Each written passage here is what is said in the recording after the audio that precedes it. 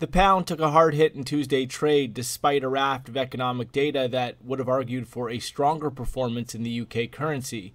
On Tuesday, UK employment readings were solid while earnings came in above forecast, and yet the pound could not ignore the elevated concerns about the fate of Brexit, with tension between the UK and EU turning more hostile. The candidates to replace Theresa May were more aggressive with their tactics, talking the removal of the Irish backstop from any deal. This resulted in a drop to a fresh 2019 low against the US dollar, with cable trading to its lowest level since April of 2017. Broadly speaking, the dollar was also bid on Tuesday, though hardly as bid as against other currencies as it was against the pound.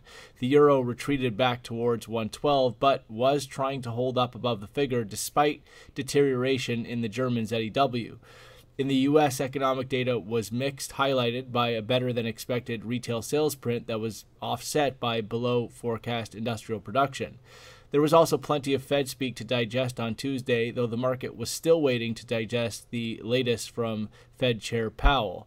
Elsewhere, U.S. equities were unchanged as they contemplated their next move after the S&P 500 had recently rallied to a fresh record high above the 3,000 psychological barrier.